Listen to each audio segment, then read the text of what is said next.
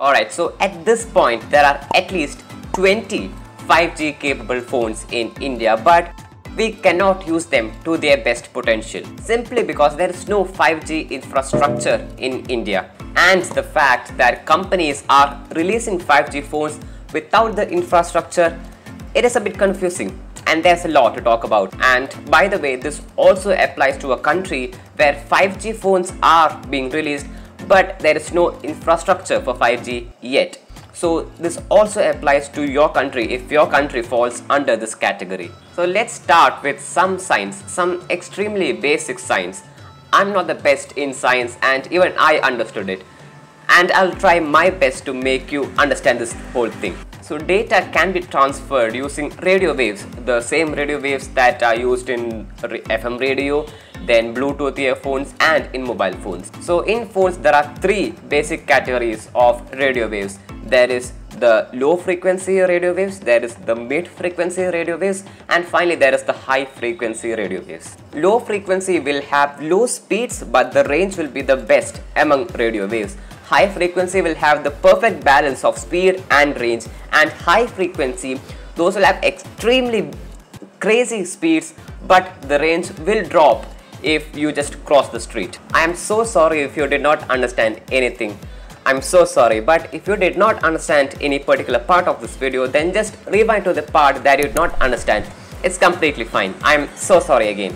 Anyway, coming back, so there are low frequency 5G signals, there are mid frequency 5G signals, and finally there are high frequency 5G signals. Further, these 5G signals are of various types, like 50 or maybe more than 50, and each of those bands fall into either of the low frequency, mid frequency or high frequency. These 50 types of 5G signals that I talked about, they have names like N1, N3, N5, N50, N75, N80, like all sorts of names. And this is where the problems sort of start. See, when a phone supports 5G, what they are implying is that that phone supports those 5G bands, like those low, mid or high frequency bands. Budget and mid-range 5G phones generally only support either the low frequency bands or the mid frequency bands or both of them, and flagship phones generally support all three of the bands. So how the manufacturers decide what kind of 5G bands to put in a device is depending on what the government has announced the bands in the country will be. And here's the problem. In India, the government has not yet announced, as of making this video, what kind of bands will be used by the service providers in their network towers. All that we know is that the rollout of 5G will start in the halfway of 2021, and that Jio and Airtel are the front runners for installing 5G towers. In fact, Airtel has already started testing their 5G towers. Anyway, coming back, we don't know what type of bands are going to be used by the government. So why is this a problem, you might ask?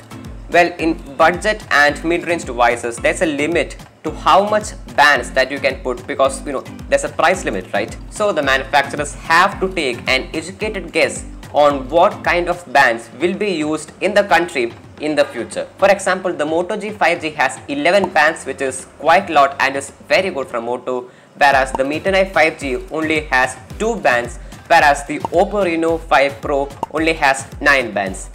You're starting to see a pattern, right? It is highly inconsistent. So it can quite possibly happen that the 2 bands of 5G used in the Mi 10i won't be used by the government when the rollout of 5G starts, and also, although it is not very likely, the 9 bands of the Reno 5 Pro won't be used by the government when the rollout starts. So say that you spent your hard-earned money on, say, the Mi 10i 5G, especially for that 5G, and what if when the government announces the rollout of 5G, it doesn't support 5G?